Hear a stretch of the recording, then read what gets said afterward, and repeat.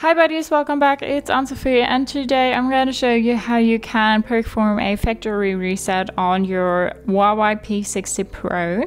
For that, you want to first of all go ahead and take out your SIM card and your nano memory card if you have one inserted. So we'll take our paper clip now or your SIM card ejector and open the case here and then take the whole thing out, and then we'll put it back in the phone. And now we need to go to our settings and then scroll down to system and updates and go to reset.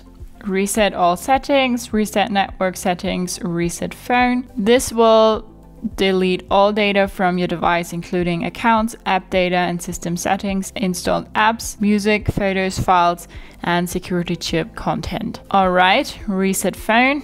Then we need to verify that it's us with our PIN. Reset phone. Resetting your device will erase all system data and installed apps. Your personal files such as music and photos will be permanently deleted. This cannot be undone. To prevent data loss, it is advised that you back up this device before resetting it. Note, do not back up your data to the internal storage, because that will be deleted. Go ahead, find my phone, and activation lock need to be disabled before this device can be reset. Okay, continue.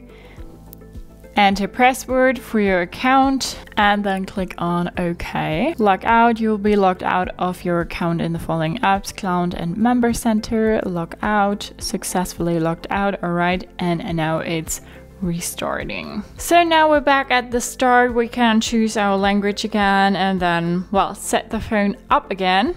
So that's how you can perform a factory reset on your Huawei P60 Pro. Hope you liked it, hope it helped. If so, thumbs up, share and subscribe, and I hope to see you next time. Bye.